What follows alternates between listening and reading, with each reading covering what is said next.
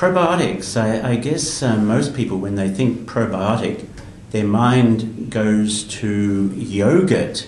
This is what people are familiar with. Yogurt is something that has live intestinal bacteria. So when they are eating yogurt, they're thinking probiotic, it's going to my intestinal tract, that's where the benefit will be.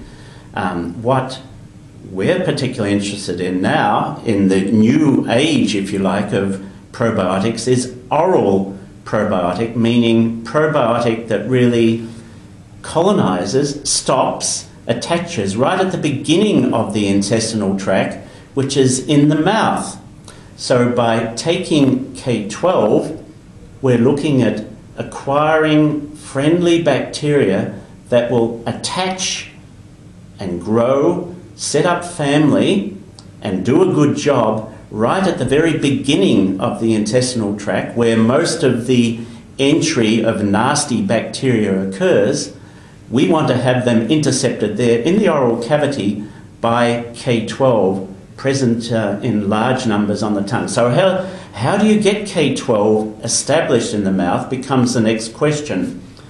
And it's something that can take a little bit of time to build up the population, and usually that means taking a course of gum, so taking a gum or something like that over a few days, so the bacteria are released as you are sucking upon or chewing upon the gum into the saliva, and from the saliva then the bacteria will bind to the various mucosal surfaces, the various surfaces of our mouth, where the bacteria can firmly attach and start to replicate. That's what they're best at doing, replicating. Bacteria just love to multiply.